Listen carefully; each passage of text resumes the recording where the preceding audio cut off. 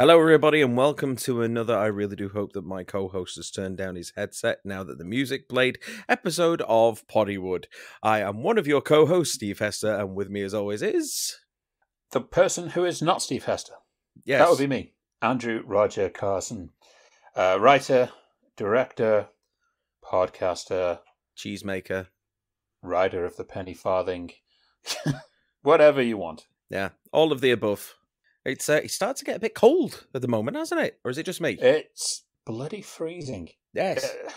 I hate this time. Well, you know I hate this time of year. Yeah. You know, I suffer with the winter blues a lot, which is like the worst sounding jazz album you can ever find in a bargain bin. No, it's not a good season. It's cold. It's miserable. It's like being married. Oh, wow. That's a dark take right from the off. Welcome to our fun and exciting podcast.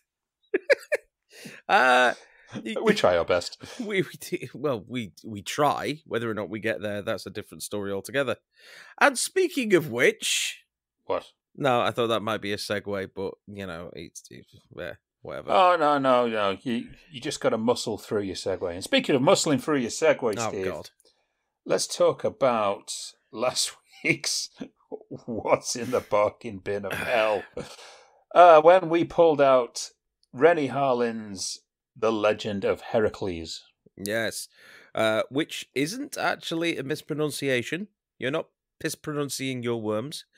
Heracles is the original Greek name for Hercules, and then the Romans adapted it, just like they did all of the Greek pantheon of gods and demigods and all the rest of it, and turned it into Hercules. So, this is technically the first of two Hercules movies that were released in 2014. The first, which is called Hercules, and that starred Rock the Dwayne Johnson, Ian McShane, and John Hurt. And this other one, The Legend of Hercules, starred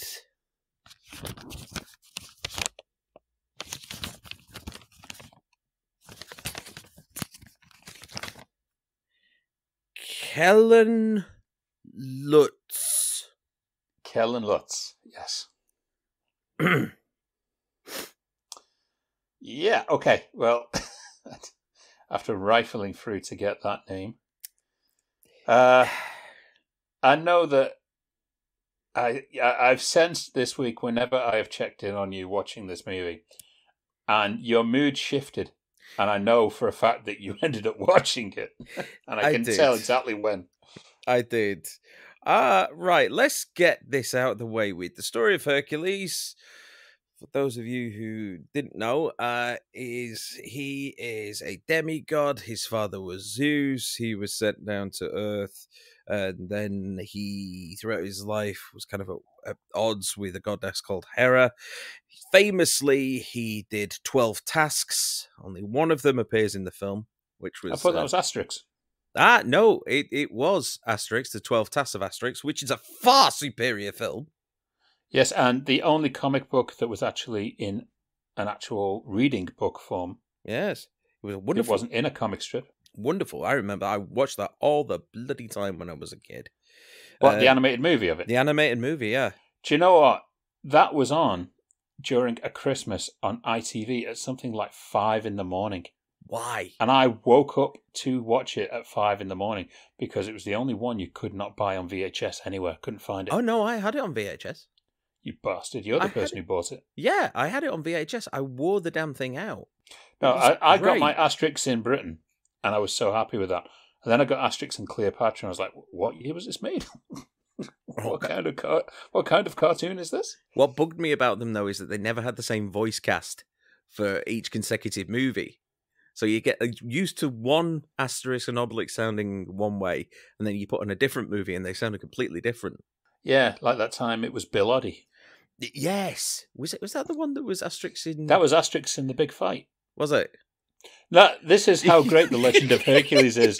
We have actually segged into children's cartoons. I know, it's far better than talking about the film. Okay, just for reference, for the history buffs out there, the 12 tasks were slay the Nemean lion, which he does in the film, kind of at the beginning. Slay the nine-headed Lernaean hydra. Capture the Cyrenian hind. Capture the Erymanthian boar, clean the Aegean stables in a day, slay the Stymphalian birds, capture the Cretan bull, steal the mares of Diomedes, obtain the girdle of Hippolyta, queen of the Amazon. Ooh. Obtain the cattle of the three-bodied giant Geryon, steal the 3 of the golden apples from the Hesperides, and finally 12, capture and bring back Cerberus. All See, heady stuff.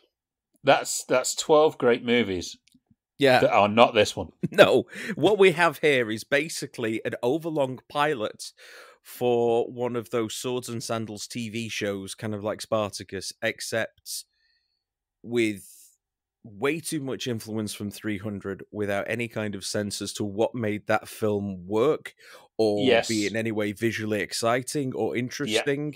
The color is crunched down so much in this, it's hard to see what's going on at times. It's washed out, it's grey, there's conflicting blues against yellows. There's so much unnecessary, I think, what is it, frame cranking?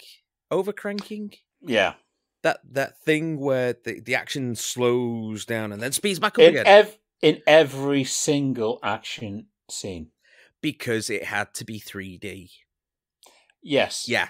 But also the film would only be 15 minutes long if it didn't have that. Pretty much. Because the opening sequence is designed to make people go, oh, wow, 3D. Oh, God, there's helmets flying. Oh, the soldiers dying. Oh, there's arrows whistling through the sea, which wouldn't happen. But, oh, my God, all this stuff's going on. And completely make you forget that you're watching someone with a knockoff Chris Hemsworth trying to oil his way through the film. Well, a knockoff Gerard Butler and a knockoff Lena Headey, who both look younger than their children, stomp and pride about the place like people from a goddamn pantomime. Oh, see, now you've just talked all my points in one go. It's pretty much that. What happens in this movie is a scene starts, someone says like 2 lines, randomly kind of like in the middle of a conversation, then the scene randomly ends, and then something completely different starts off. Yes. It happens over and over and over again. You want a scene to start off at one point, have a logical progression, and then finish at an end point. Now, usually if it's a character dialogue, you want it to be relatively long, a few minutes, so that way you can establish character, you can establish motivation, you can establish a narrative thread going forwards. None of that happens. No. It's just things happen without any explanation as to why they happen. Like, they get captured. Hercules basically gets sent away by his dad, who wants to just spend all his time wandering around with a beard and shouting at people, and sends him away because he knows that he's the product of ghost sex with his mum. And then the entire company that goes to Egypt gets massacred, apart from him and one other bloke. And then at some point, the bloke and him escape after winning his freedom in a gladiatorial contest, and then all of a sudden he arrives back home, and you're there thinking, why? How did he arrive there? And in case you're wondering, Steve, what you're saying makes no sense. It's just like watching this film. Yes. These are 2 hours of non sequiturs. Okay, I have some talking points on this. Really? Movie. Okay. Yes, because I watched it earlier in the week, because also I have to watch all of the anniversary movies again. So I watched it earlier this week, and it wasn't the most pleasant day I've ever had. Because this is Rennie Harlin. This is Die Hard Rennie Harlin. Die Hard 2, I should say. This is cliffhanger Rennie Harlin. Yes, this is what happens after Driven and Cutthroat Island Rennie Harlin. This is what happens after lots and lots of cocaine Rennie Harlin. Oh, no, I'm not touching that one, Steve. We'll get sued. That's what he should have said. Or you'll get cast. So, and then I noticed the thing here is, this is basically like watching if Sunset Beach did an episode based around Hercules.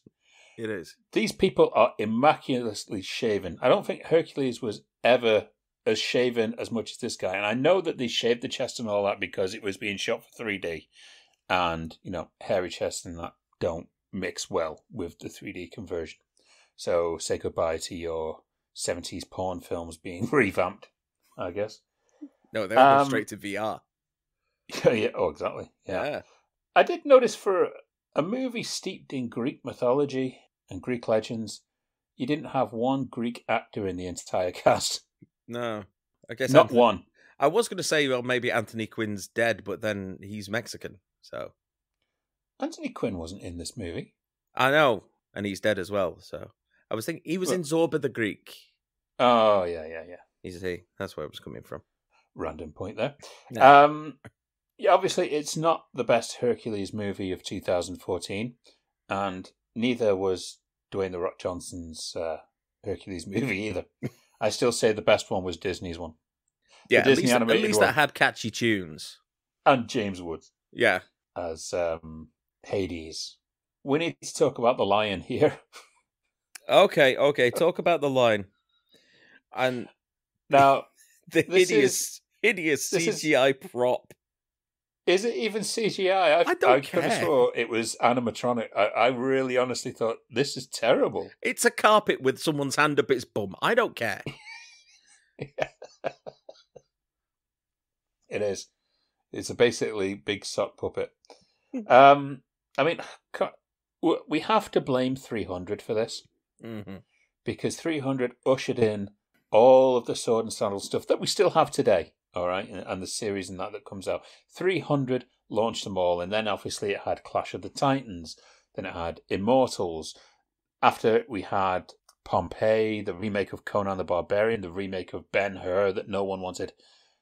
But it's the thing where we were talking about with Captivity being like the Saw knockoff. And we already had a Hercules movie coming out. I watched this, and I felt like, did the Asylum do this? Yeah, this is Asylum. Well, no, to be honest, it's slightly above Asylum level quality. But you're talking about this though being inspired by 300. This was 8 years after 300 came out. Yeah, but they were still doing stuff like the Spartacus series and all of that stuff was all born from what 300 basically brought back to the mainstream. And this movie rips on that so much because you've got all of the slow-mo fight scenes and stuff like that. And you've got Scott Adkins in the movie who basically looks like Gerard Butler's double. He acts like Gerard Butler's double as well. And does, yes. And to be fair to Scott, because he does get a lot of flack sometimes, he is actually probably the best performance in the entire movie. And that is not saying much, but he probably is. I don't know if he's kind of laying it on thick deliberately or if that is an actual acting prompt that he was given by Rennie Harlin. Well, I honestly think they were said, we want like the character out of 300, and maybe Scott Adkins mistakenly rented Meet the Spartans and took those acting cues off that guy who used to be in EastEnders. He actually did a better Gerard Butler in Meet the Spartans than this guy did. I'm sorry. I know. Meet the Spartans is just god-awful. But the acting throughout this movie, it's panto light. There is really bad acting. And I look at Rennie Harlin's movies and like, you know what? There's not bad acting in his movies. Some of them are great. Apparently it was done within 11 months of Rennie Harlin first reading the script and it being completed. So the entire movie was made within a year, and it does show. Oh my god, it shows. Everything is so rushed. But it's not really things that are rushed on the surface level. It's just little things that you think, okay, if you'd have taken your time to just rethink a particular scene or a particular moment, things might have worked out better.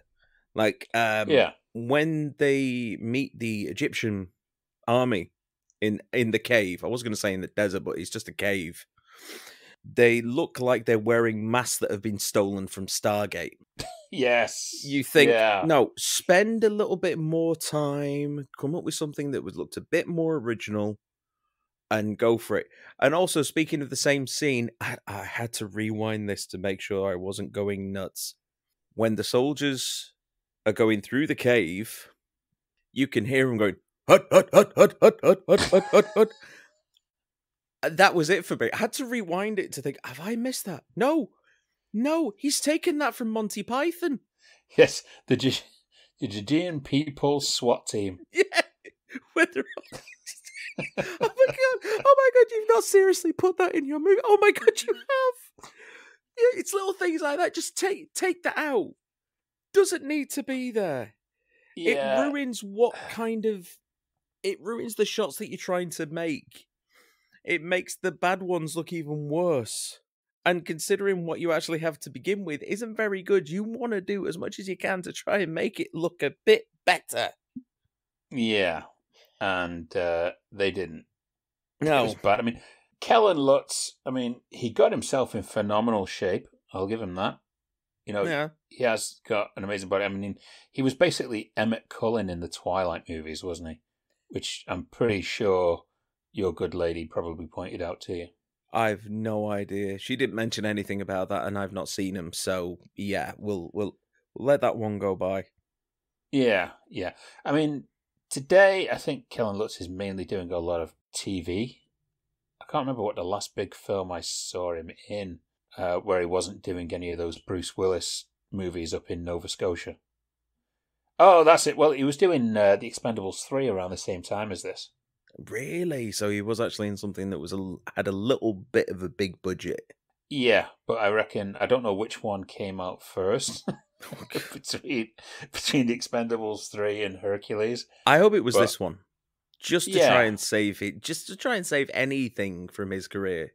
Yeah, but it was a bold casting choice. It doesn't really play. Dwayne Johnson probably looks a better Hercules. Mm. But like I say, even that movie wasn't great either. The Legend of Hercules. Oh, yeah. The only good thing that I can say about it is there's a really nice fight scene in the middle where him and his mate are taking on what looks like Flea from the Red Hot Chili Peppers. And another gladiator called Rumbaba. And that's quite a nice little set piece because they're on like the tops of these columns, like kind of Stonehenge. Yes. Kind of columns, and the spike pits below them, and they're kind of hopping from one to the other. That's quite a nice little sequence, but yet again, it highlights the fact that the gore and the blood in this so sanitized. You get the feeling like things were cut after the movie was originally cut. This was shaved down to PG. You do kind of sense that it's like we want to grab as much of an audience as we can, so why don't we just reduce the gore levels down so that kids can come and see it and increase our numbers? Yeah, but it feels like it was done after the movie was finished, after everything was locked off. And they were about to take it to the distributors and make up the prints and something. No, cut that out. Because it's like there's a jarring disconnect between the end of like a blow and the next shot. And even to the point that there is one shot where he's in an arena and he stabs a guy through the chest. It's a great shot, and he kind of lifts him up on his sword, throws him up in the air with the sword still sticking out the front of his chest, and the guy lands flat on his stomach, but there's no blade sticking out the back. It's frustrating. They should have gone seriously hard R with this movie. Yeah, it might have at least made it interesting. I say if they would have made it just ridiculously over the top, bodies exploding, Fist of the North Star style, it would have made it, I think, more of a cult classic. Yeah. Even if the acting was still terrible. Yeah, kind of a missed opportunity on that one. Argos. Yeah. Yes, that was the Legend of Hercules, pulled out of the What's in the Dungeon. Pulled out of your ass. The thing is, it hasn't necessarily been a bad idea, because there's been a couple of movies where we've agreed that they are better than we thought they should be treated, like 47 Ronin Yeah. from last week. Both of us agreed that deserved far higher placing on the tomatometer, and Yeah. even something like Stigmata. Yeah. We think that deserved to be a bit higher. So it's only really been Captivity and this that have just been atrocious. Although this did actually make me burst out laughing at some points Yeah. because of just how rotten it is. Exactly. And that's where you glean the entertainment factor. I think Yeah. Captivity is sitting on our lowest for the time being. But that could change. Captivity deserves to stay in the dungeon. At least this can be kind of let Yes. out to walk around the yard once in a while. Yes, it should follow its own rules in the movie and get locked away. Yes. Okay, well, now we've got the Legend of Hercules out of the way. I guess we've got to look at some anniversaries for this week. We watch them again all of the time, or we get them on Prime for free. But we only know how old they are when we learn their anniversary. Whoopsh. Keep rolling. I know. Well, here we are. I mean, we're balls deep into November now. No going back. We're counting down to Christmas. We're counting down to Mariah Carey in all her glory. The Coca-Cola truck. All of that. But in the meantime, we still have to look at what was released in this week all those years ago. Steve, are you ready to go back 40 years? Yes. I think. Good. I don't know. I don't know what the movie is yet. I might not be ready. Well, I think you may have seen some of the choices for this week. I bloody well hope so, because we've not had much luck over the last few weeks. We never have much luck with films and you at all. So, you're kind of a blank canvas, and that's what we like. But I think it would be challenging for you not to have seen 3 of these 4. Okay. So let's start. 40 years ago this week, George A. Romero's Creepshow was released. No, I haven't. And this is the one I thought you might not have seen. No. So, George A. Romero, he was the horror master. You know him from the Living Dead movies, such as Night of the Living Dead, all-time classic, and in the public domain, don't you know? Yes. Land of the Dead, which featured a little cameo from Simon Pegg and Nick Frost. Diary of the Dead. Diary of the Dead, which is very underrated. And also there was Survival of the Dead. And of course, Dawn of the Dead as well, which is an all-time classic. Blog of the Dead. Day of the Dead. Dead of the Dead. Yes. Other than that, he did also great little movies like Monkey Shines and an adaptation of Stephen King's The Dark Half, which is criminally undervalued movie. It is a really great movie. And speaking of which, this was the first time that George A. Romero teamed up with Stephen King to do an anthology movie of horror tales, all linked in like a old-style Tales of the Crypt comic book. Is this like, what was the other one? I think it was Tales from the Crypt or something, wasn't it? That had kind of like an anthology, and there was kind of like a central host. Am I getting these confused? Yeah, well, it's an old British movie called Tales from the Crypt, which Mark Marshall once told me was the scariest film he'd ever seen. Also, the UK used to do it a lot with movies like The Monster Club, which is another classic. Mm-hmm. In America, you had movies such as Tales from the Dark Side, the movie, obviously the Creepshow movies, and there was, what was the other one called? I can't remember. VHS are doing it now. So there's a series that's gone to Shudder that's called VHS, and they've just had another movie called VHS 99 released, and they do the whole anthology stories as well. And Twilight Zone did them. Yes, Twilight Zone the movie. Yeah. Yes. So the kind of thing here. It's a anthology movie where you've basically got different stories going through it, and in this, I believe there was 5 or 6. I think there was 5, but you also had actors in it like Leslie Nielsen, Ted Danson, Ed Harris in one of his first roles, and when you see Ed Harris dancing in this movie, you will not believe it. Go and Google Ed Harris dancing Creepshow. You will be amazed. Is it better than Jean-Claude Van Damme dancing? I put it right up there. Yeah. Right up there with it. I would love to see these two have a dance-off. So, Stephen King, funnily enough, he actually got his start in his career writing short stories for porno mags. That doesn't surprise me.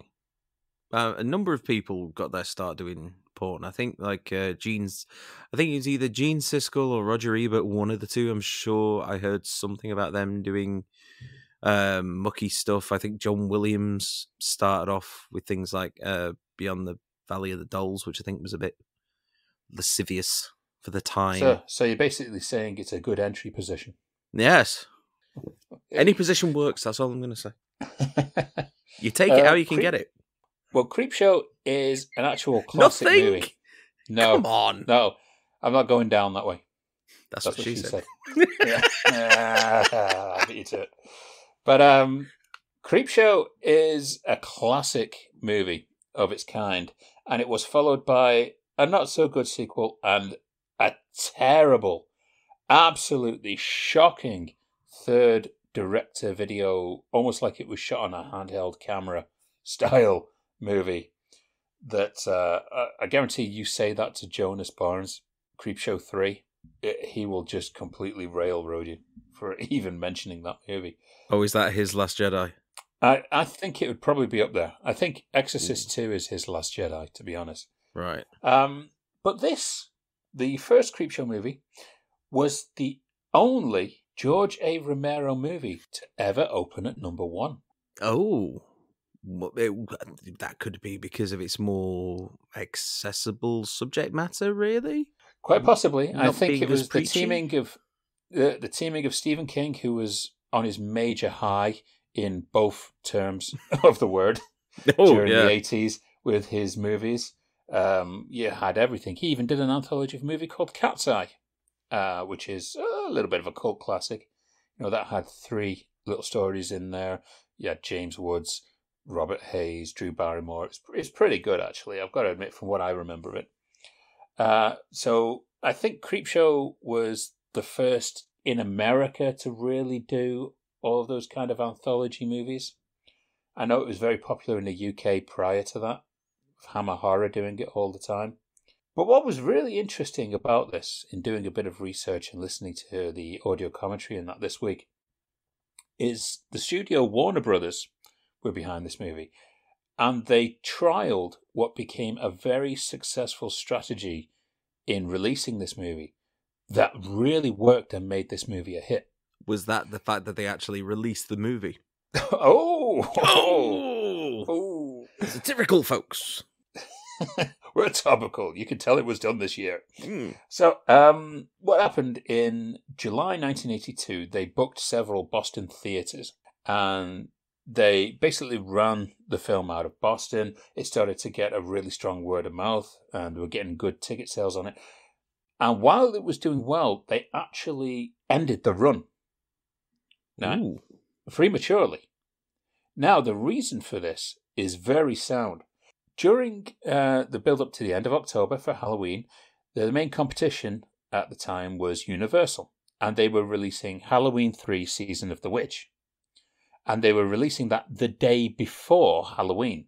So, Warner Brothers, smart, somebody was very smart there. They correctly guessed that Halloween 3 Season of the Witch, going away from the Michael Myers thing, would fade very quickly, and everyone would want another horror film around that time. So, they booked Creepshow to open widely right at the beginning of November, the 1st of November. And the strategy worked so well, people flocked to it. This film became a box office hit off of people who basically gave up on Halloween 3. Right, which, as far as I know, is everyone. Well, no, it's seen more as a cult classic nowadays. But I think back in the day, it was just too tonal a shift from... They want Michael Myers with Halloween. It's the only movie that didn't have Michael Myers in it. Yeah, I think it was a brave attempt because they were trying to branch off and do this kind of series anthology thing, didn't they? Yeah. So Halloween 4 could have been, I don't know, like the Body Snatchers, and Halloween 5, the aliens from Zeta Reticuli or something like that. But no, they had to bring back The Shape again and again. Exactly. And again. But, kudos to Warner Brothers. It was a very smart strategy they implemented. It made Creepshow a hit. It is now considered a cult classic. I mean, it's not a serious horror movie. It's crafted like it's reading a comic book, and it's done that way by design. It's fun, it's corny, it's campy, and this is something you could actually get your kids to watch on Halloween, and they would not be terrified by it. Especially nowadays, a lot of it's pretty corny. You have Stephen King doing an acting role in there who turns into a tree. Stephen King should never, ever be allowed to act. Well, I judge it by the cocaine-o-meter of exactly what he was on around that time. Didn't he write an entire book and completely blank on ever writing it? It was something like Christine or Cujo or something, a really popular one that he was either completely off his nut on drugs or he was so drunk that he has no memory whatsoever of writing the damn book. I know that when he made Maximum Overdrive, that movie was made by cocaine, basically. So I don't think he has any recollection of making that movie because he was wildly out of his face on cocaine. Work for the Blues Brothers. Yeah, exactly.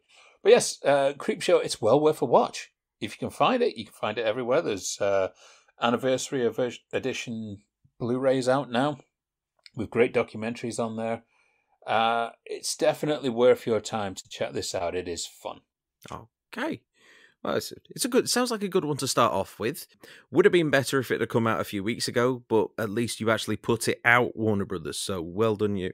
Right. So what is the next on our list? What year are we going back to now? Well, funny enough, this one we have actually spoken on before in the Get It Fresh round. Ooh. But I thought it was worth bringing up again because 35 years ago this week, The Running Man was released. Now, yes, I have seen this one. I knew you would have seen this one. Yes. And directed by Starsky himself, Paul Michael Glaser. And if you're thinking... Really? Yeah? Yeah, you didn't know that? I didn't know that, no.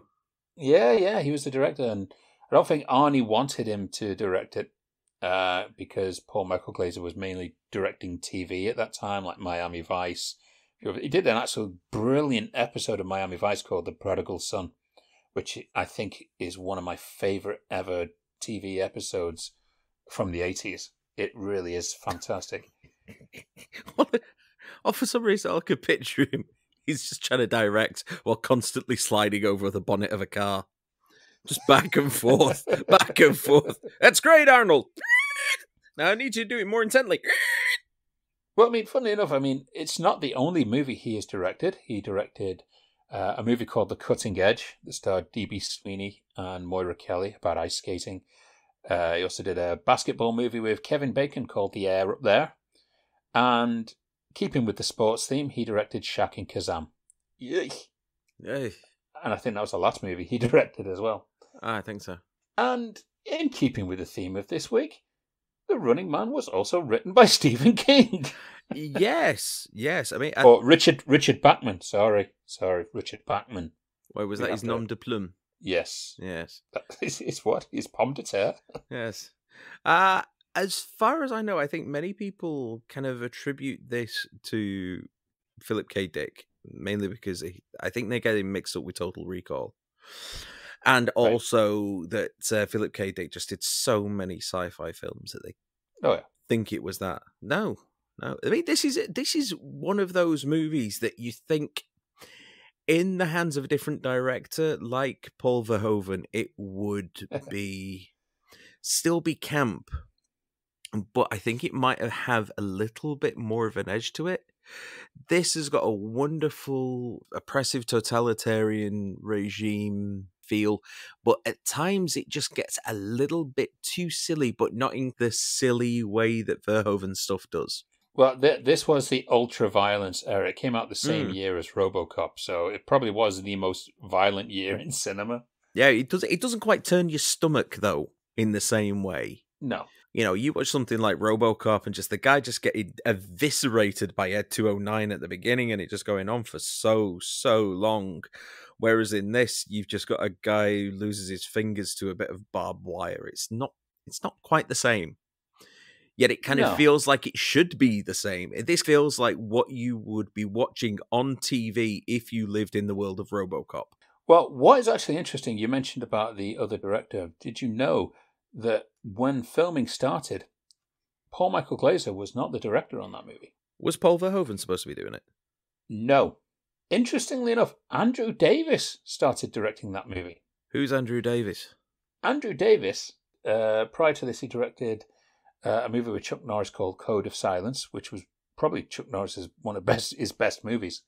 But he went on to direct Fugitive. He also directed Chain Reaction with Keanu Reeves. He'd done a lot of really big movies. The Fugitive, I think, being his biggest standout film. He also did Above the Law with Steven Seagal, back when Steven Seagal was actually seen as an A-lister instead of an A-holer. So he started on this movie and apparently was let go for whatever reason. And Paul Michael Glaser was brought in. And then Arnold was not happy with Paul Michael Glaser. He felt he made the movie seem like it was a TV movie, which I guess when you kind of look at it, there are elements that do feel that way. I think the lighting, for one, feels very flat. In the scenes prior to him going into the game, a lot of it does feel very kind of... It's got that feel that the boardroom stuff in RoboCop has. Sorry to keep harking on about that. Yeah. But everything just looks flat and very well lit without much in the way of depth. Yeah. It's hard to disagree with that. It's true. That's Reaganomics for you, I guess. Yeah.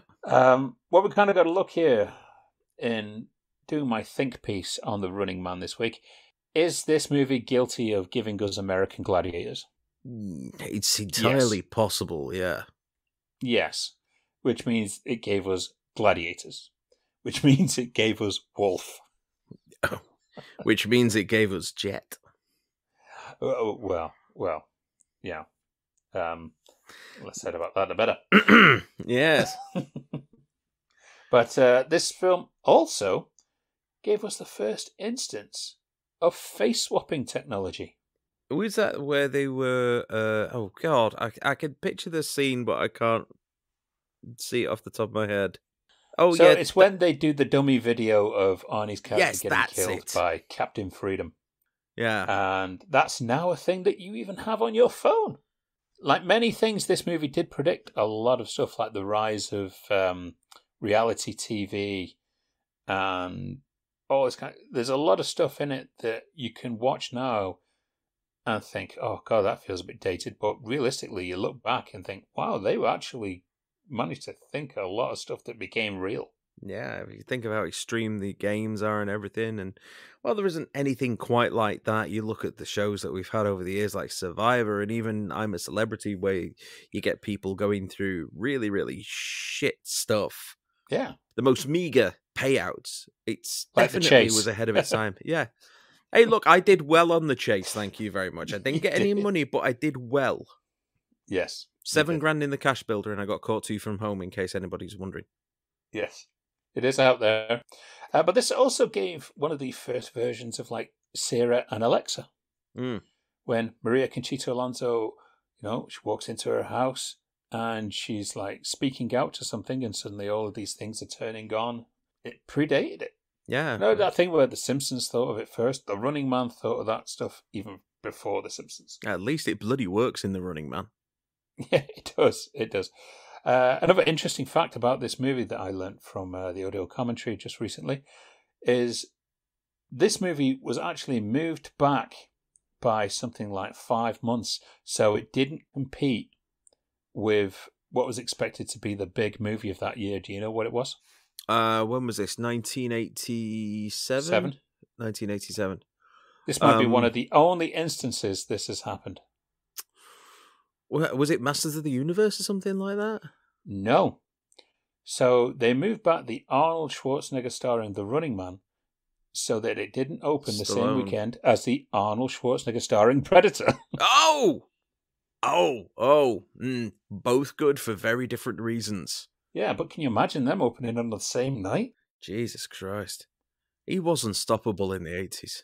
Yeah, it's no wonder Arnie was ruling 87. Yeah. Speaking of which, But though, he yes. also had his mate in it as well, Sven Orlof Thorson. Yes, and Jesse Ventura was in both of them as well. Yep. So maybe they moved this back because they didn't want to compete with the Jesse Ventura film that was coming out later in the year. Maybe. Maybe. Oh. Maybe. That could be the case. But yes, The Running Man is 35 years old this week. I don't believe it's dated that much. I think it's still an amazing movie. It's a guilty pleasure for me, as I noted on our Get It Fresh episode. There is stuff which has aged. I think the themes haven't aged. I think the themes are still just as relevant as they are, probably more so today than they were back in the 80s. The actual film itself, visual effects, performances, and so on, I think that hasn't held up the test of time too well, though, in some parts. But it's still a film. I'm glad they never went ahead with the remake of it. Yeah, me too. I don't want no sanitized version of it, although you can say The Hunger Games is basically the same thing.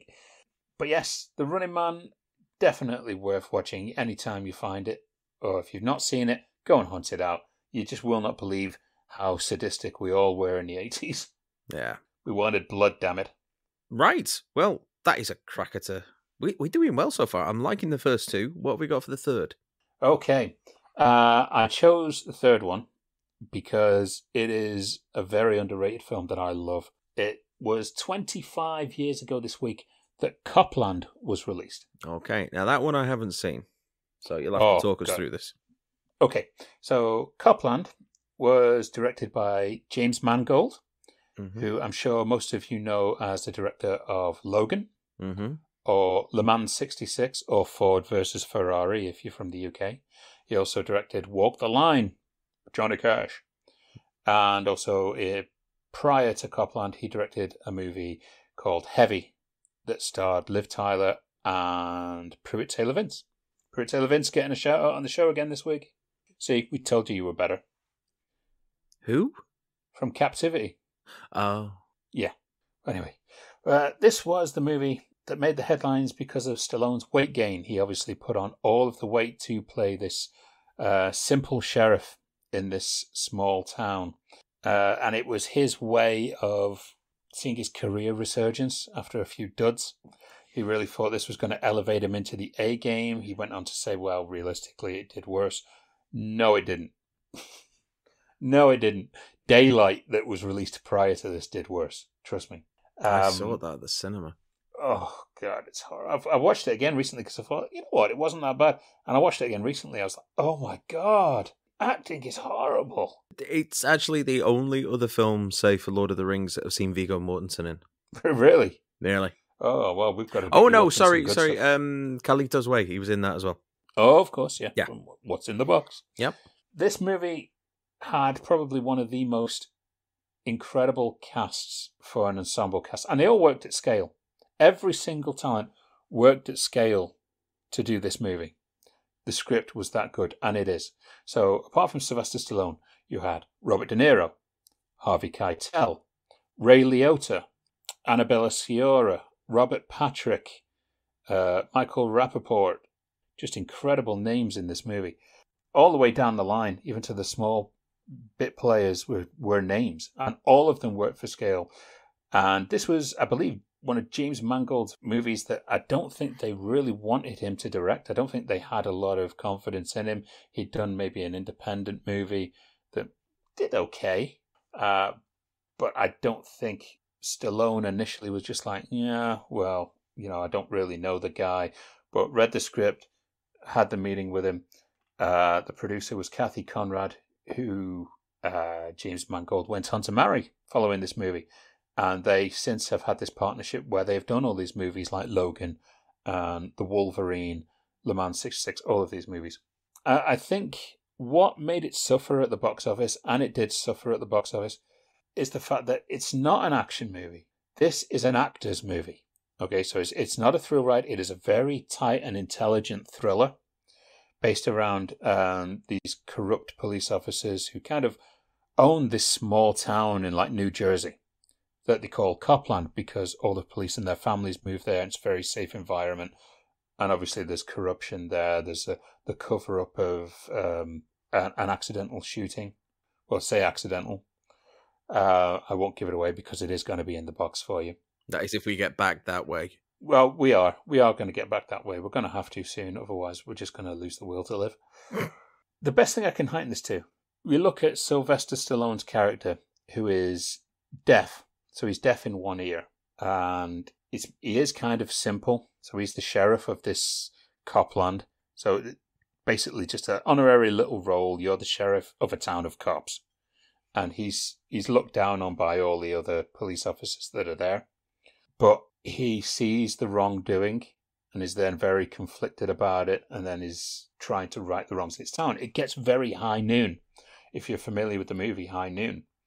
You know, the old Western movie where it's the sheriff on his own in this town of people who are out to get him. And it's an amazing movie with amazing performances. One of Ray Liotta's best, I'd argue, one of Harvey Keitel's best, De Niro, everyone. It's incredible. And this probably is, apart from when we were talking about First Blood or Rocky the other week, this I would put up there in Sly Stallone's genuine can act roles. And he's amazing in it. This is his Mount Rushmore. I would put this on his Mount Rushmore. He probably wouldn't. Mount Rushmore, yes. Yes. Was Sean Connery in this? No. I would put it on his Mount Rushmore. I don't know whether he will. I know that he took a bit of a financial blow and then started doing movies like Avenging Angelo and Driven and stuff like that. So he was trying to claw his way back up, which didn't happen until he went back to Rocky Balboa, I guess.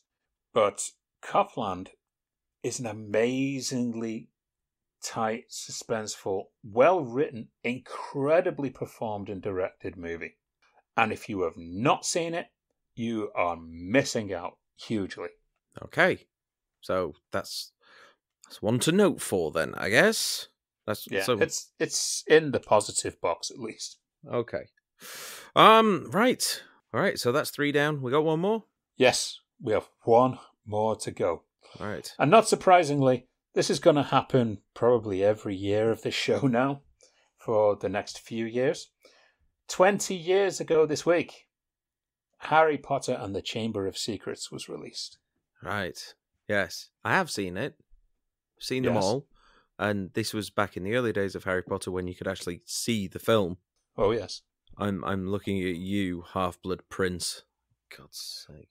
Well, this one was noticeably darker than the first. Yes. Yeah. He's definitely had its moments. I remember when we were talking with Bill and he was saying about how the change of the tone started to get more and more serious as it went on. Yes. And well, I think obviously because they were growing up. And I think this was where it started to first become noticeable. Because things do get quite dark in this movie at times. Particularly with the whole Basilisk thing and the reveal of Tom Marvolo Riddle and... Oh, God. I'm sorry, I'm not a Harry Potter fan. I'm saying it right now, I'm not. You blasphemer. I'm not, I'm sorry. When all this was coming out, I was busy reading Discworld, you know. Oh, so you're on the Discworld side. Yeah. Is there a natural animosity between the Harry Potter and Discworld people? No, but... Or you're more... No, you're on the Lord of the Rings side, though, really, aren't you? More of the Lord of the Rings, yeah. Definitely more of the Lord of the Rings. Speaking of which, I did actually meet Terry Pratchett a couple of times, and he was, let's say, quite diplomatic when the subject of his feelings about Harry Potter were brought up. Yeah. He refused to comment on them, to be put frankly. Interesting. Yes. Yeah. Yours? No, I've seen them because I didn't see them until I'd say about 3-4 years ago. I missed the whole wave of hype that came along with the initial release of the films. So to me, they don't really mean anything. And I've sat there and I watched it from one end to the other, and they just kind of drag a bit. And I mean, come on, we were in our 20s when Harry Potter was released, so it was a generation under us that basically really grew up with Harry Potter. Yeah, they got Harry Potter, and people our age were watching Lord of the Rings. Yeah, we were watching the classy fiction. That's a fair comment. That is a fair comment. I was more interested in Lord of the Rings than I was Harry Potter around that time. I was more interested in Liv Tyler than Moaning Myrtle. Yes. Well, that's fair enough. But let's discuss Harry Potter and the Chamber of Secrets here, just for a moment. So this was the second Harry Potter directed by Chris Columbus, and the last, I believe. Yeah, it was. If I'm right. I don't think it came back for... Was the third one Goblet of Fire? No, it's Prisoner of Azkaban was the third one, I believe. God, I can't remember. I know, it gets confusing. But yes, he directed Harry Potter and the Philosopher's Sorcerer's Stone. But you also know Chris Columbus from doing the family movies like Home Alone 2, Mrs. Doubtfire, etc., etc. Adventures in Babysitting, if you really want to go back that far. This was also the last Harry Potter to feature Richard Harris as Dumbledore, who sadly passed away from, was it Parkinson's or Hodgkin's disease? One of them. I think it was a broken liver at that point.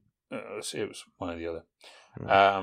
But yes, everyone remembers Richard Harris as Dumbledore, even though he only did it for 2 movies. And when you say Dumbledore, that's the version of Dumbledore that always jumps into my head. And I think that's mainly because I probably have seen the first and second Harry Potter more than the others. I think I saw the second one, and I've glancingly seen the other ones. I know I have to go back and revisit them, which, through the gloriousness of the anniversary section, I can at least watch one every year now. Harry Potter and the Chamber of Secrets, it was the longest of the Harry Potter movies out of all of them. Which is weird, really, because every single movie has more or less the same plot. Oof. Harry starts off at home, gets abused somehow, escapes to Hogwarts, his life's in danger, his friends are in danger, the staff do nothing, he must try and sort out the problem, he sorts out the problem, the end of the movie, and in between the entire school year goes past. Not once do you see him sit down and do his exams. Oh, Bill's going to kick your ass, I'm telling you. He really is. But, so, oh yeah, you're fucked. Thank God we're recording the next episode before this goes out. Oh, I'm telling him anyway. Yeah. So, for it being the longest movie, but it was the shortest book. Okay. Which is interesting. Also, I believe Harry Potter and the Chamber of Secrets is the reason that the Scooby-Doo movie became a hit. Why? Because the trailer was attached to it. Oh, okay. That makes sense. So, a lot of people bought tickets to Scooby-Doo just to see that trailer and then left. Which is a shame. What Scooby-Doo's movie did not a that bad with movie. The Phantom Menace? Wasn't there? Yeah, there was. Oh God, I can't remember what movie it was. I've spoken about this before recently. That's it. We can't even remember the movie. They just remember going to see the trailer. Yeah, go and see. It was probably something like that. I don't know, the Tom and Jerry movie or something like that. Yes, I don't know. This was also the Harry Potter movie that introduced us to Vladimir Putin. Oh, sorry, Dobby the house elf. Yes, he does look like Vladimir Putin. I don't know. You're going to be having an accident very soon, aren't you? Oh well, I'm at that age. Accidentally, mysteriously, very sadly, cut his head off while shaving. It's all right. I've got a sock. So what? What the hell does that mean? You've got a sock? Yeah, you just give it to him. Oh, of course, Dobby. Yeah. Oh, yeah. God. Oh, fucking hell. Ruin at least a good comeback joke. What I can also tell you is, apparently, I'll say apparently because Bill will correct me on this. Dumbledore's office at the time was the most expensive set ever built. Okay. Because it was very intricate, and apparently Chris Columbus, and I want to say the set designer, I'm sorry if I get this name wrong, I think his name was Stuart Craig. They wanted it to be really intricate and very, very detailed, and they managed to get the money from the producers to actually do that. And it is an impressive set, I'll give it that.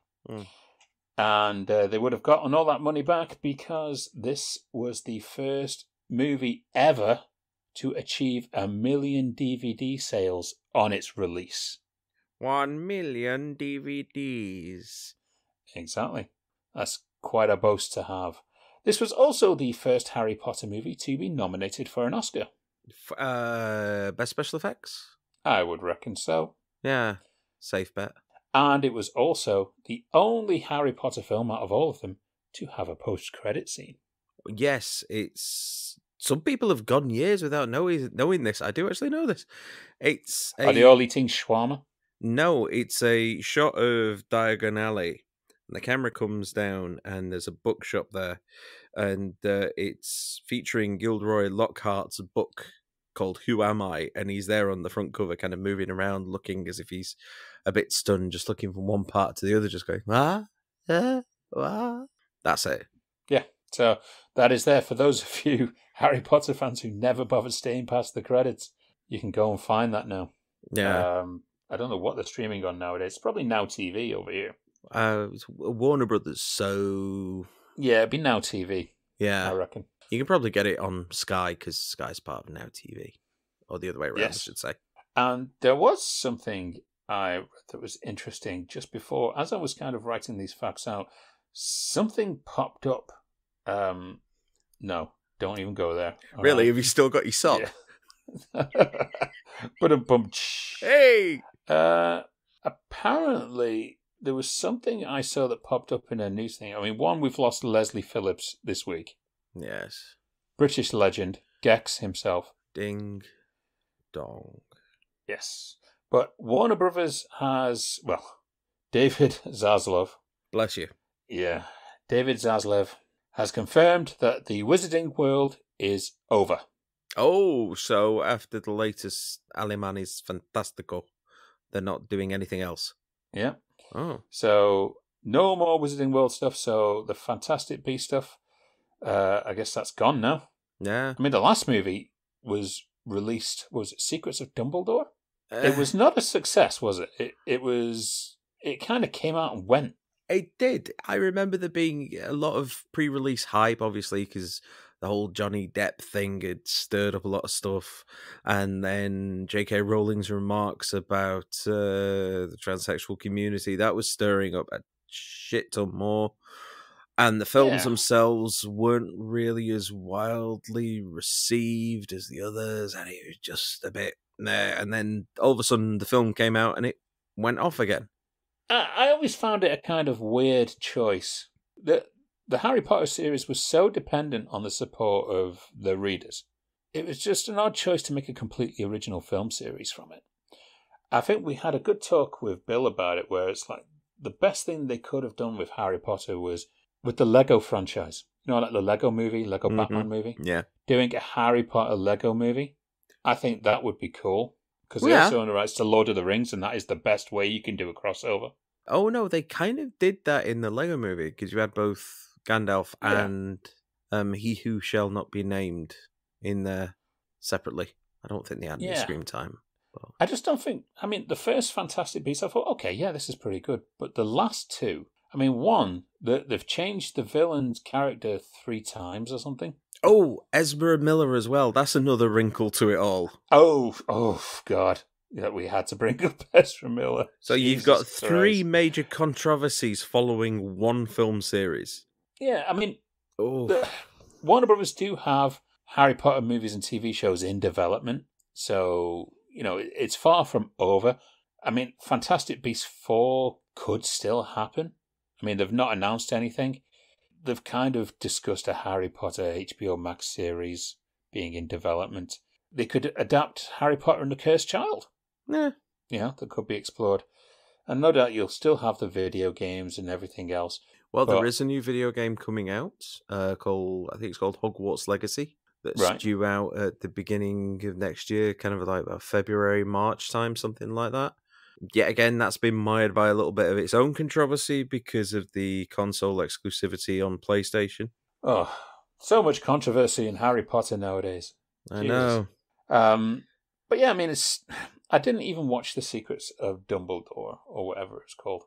Because the second one, the second Fantastic Beasts, I was kind of bored by it. And it's like, it just doesn't have that same magic as the Harry Potter films had. So I'm not sad to see the back of them. I'm just sad that they couldn't have actually done a better movie. And I think the main problem is people just don't have that passion. I don't think the filmmakers have the same passion that the people making the Harry Potter movies had. No. I think they were more just doing it for the money. Yeah, when you're adapting the book, you are trying to make money, yeah, but you're also trying to take this thing that people already like and We're turn looking it at into you, Rings of Power. I'm detaching myself from Rings of Power. I'm just saying, no, it's not canon. Just enjoy it. If you can. But you've got this thing which people like, make a film out of it, great.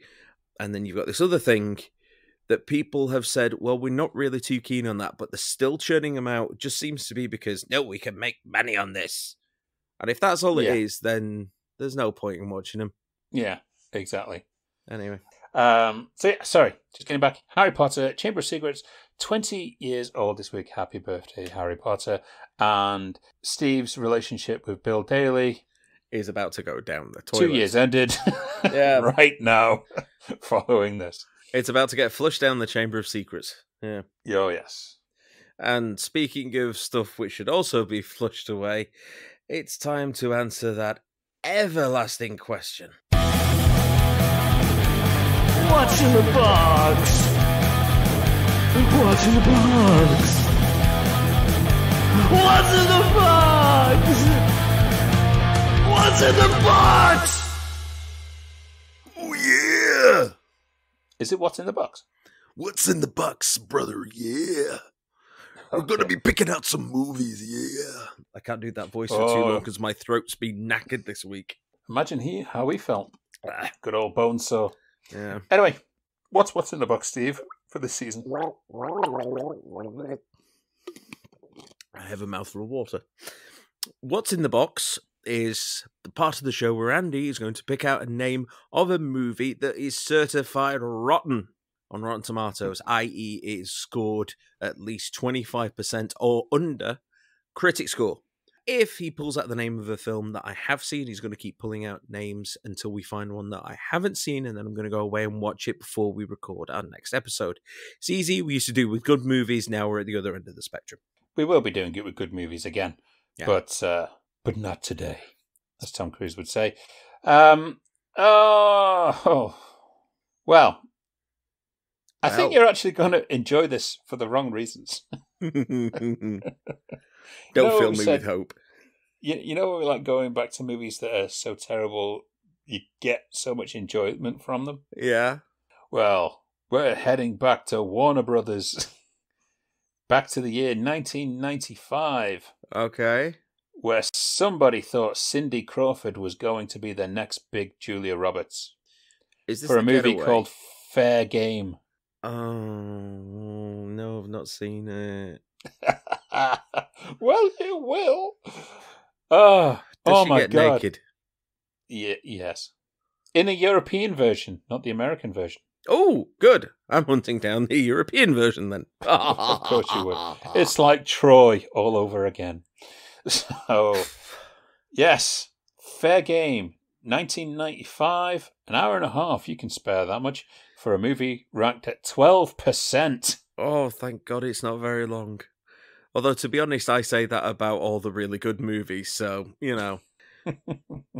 True. Amanda says the exact same when... Yeah, no, anyway. Yeah, 12%. It's going to be a bit fun for you, because originally this was supposed to be a Sylvester Stallone movie, and they ended up with William Baldwin. They couldn't even get the good Baldwin.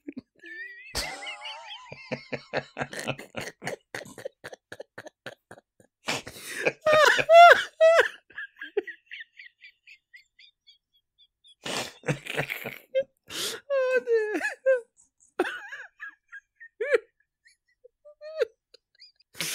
Where's Stephen Baldwin? Oh, he's busy. Oh, dear. He's doing Biodome.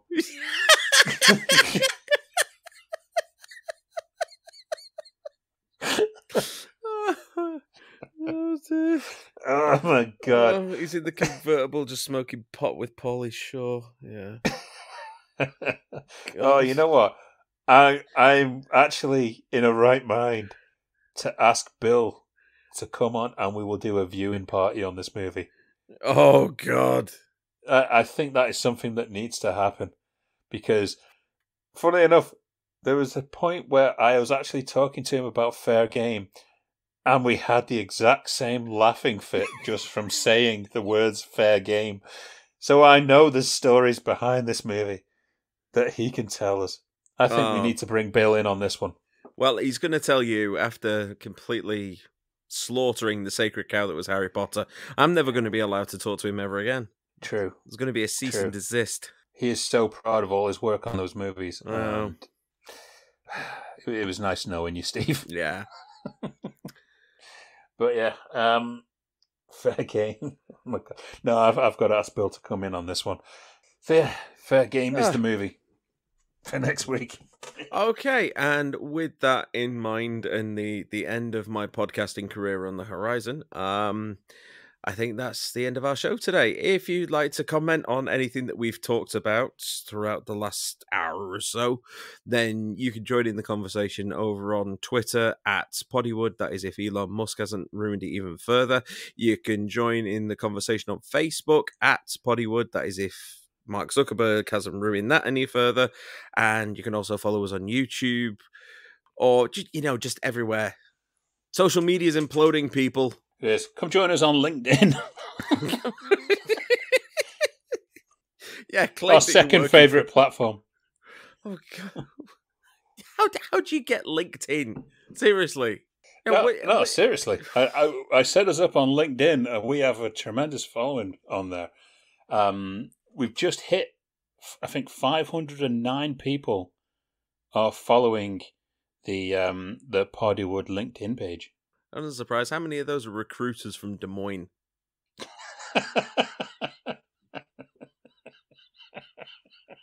How many of them want to build our website? Yeah. Oh God. And with that in mind, it is a goodbye from me. Yes. I've got to get out, dude. I've really got to get out of here. Right, I'll see you later. Thanks, everyone. Bye.